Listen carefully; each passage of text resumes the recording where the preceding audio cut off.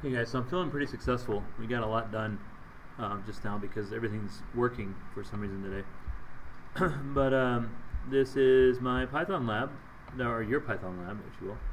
And let's see what it asks me to do. I've not even touched this. This is brand new. I've not seen it.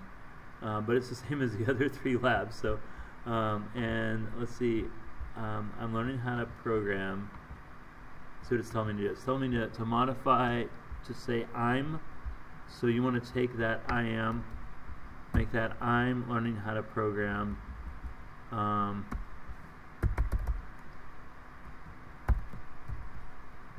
Let's see. Oh, in Python. I'm going to type in Python, and then I'm going to come down here and say that's awesome. There's no semicolons in Python at the end of statements. It's just a statement. And yeah, we're going to go ahead and I'm going to move this program over here, by the way, so I can see it better. Alright, and I'm going to go ahead and run this code, and it should run the code fairly straightforward. You can see it. That's awesome, but I did do something wrong, and that is I didn't put in the exclamation point. So let me go and do that. I'm going to go and run the code again, and that looks good. I'm going to calculate the grade. Maybe it'll be faster. I don't know. I'm feeling like not.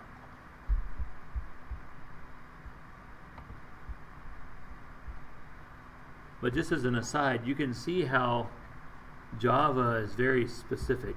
You need a class, you need a main method, you need system.out.println line to do this. Sorry. C++ is a little less specific. We can redact the access modifier. We can redact a lot of the other stuff, and then just send it to console with COUT. And our most generic program, easiest to script, our most high-level program, I should say, is this Python program. We're just typing in print, and it understands that everything works the way you want it to. All right, so we're gonna watch this grade get calculated. And when the grade is calculated, I got 100%. I'm going to go ahead and submit this because I feel good about my life. It's going to calculate final grade, and hopefully that doesn't take that long. And then it's going to do whatever it does for like 5 hours.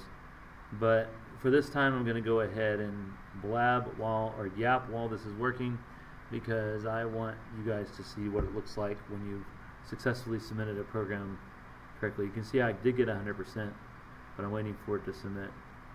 But yeah, I think once again, this is the only program you're ever coding in Python. So if you just want to copy my script down, I just want to make sure your software works and that you're able to handle these standard console out programs in all three programming languages.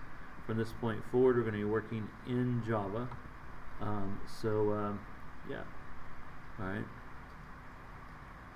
Also, let me know, we set up a Discord channel. Let me know if you're able to access Discord channel. If you're not able to access the Discord channel, I have an online tool we can use to meet with you so you can share your screen. I need to be able to connect with you sometimes with screen share so that we can work through bugs in the software, or work through programmatic issues, or maybe Companion is down so we can see if there's any fixes for it. Sometimes it's just magic, apparently, because mine was down and now it's working. But let me know. And yeah, I will not hold this video any longer than this. I'm going to pause it while this calculates.